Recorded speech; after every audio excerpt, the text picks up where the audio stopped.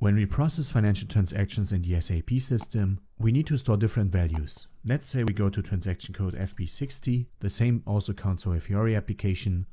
And here you can see we need to insert a vendor, reference data, amounts, and so on and so forth. What we actually need to fill, so what kind of parameters we need to set here, this depends on the so-called field status. So whether a field is mandatory, suppressed, or optional, depends on the field status we set either in the so-called posting keys, as you've seen last time. However, there's also another approach to define the field status, which is not based on the posting keys, but on the accounts.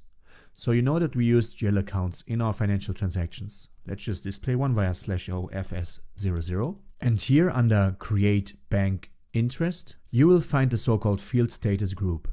Let's double click on this one. And here you can see this field status group will also decide about the field status of the different fields that we can maintain during the financial transactions. This field status group is defined in customizing via /n spro, subreference img, financial accounting global settings, ledgers, fields, define field status variants. Let's click on this one. So all of the field status groups are assigned to so-called field status variants. So first of all, we define a variant, which is nothing else than a 4-character alphanumeric key and a description. And once we defined it, you can do it via this button over here. We select it and then we click on field status groups with a double click. And here you can see all the field status groups assigned to this field status variant. So all of those over here, you will also find in our general ledger account.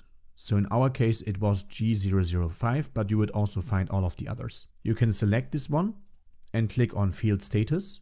And then you can see the structure you have seen before for the posting keys again. So we double click on general data, for instance, and here you find the same parameters that you can either define as suppressed, required entry, or optional entry. It's important to mention that this field status variant here, we need to assign to company codes first before we can use the field status groups within the variants. So meaning that, let's just quickly go to FS00 again. Before we can here under the create bank interest tab include the field status variants, where this field status group G005 and also all the other ones you can see over here are stored, must be assigned to the company code 1000 in my example. And this is done in the customizing. Let me quickly go back.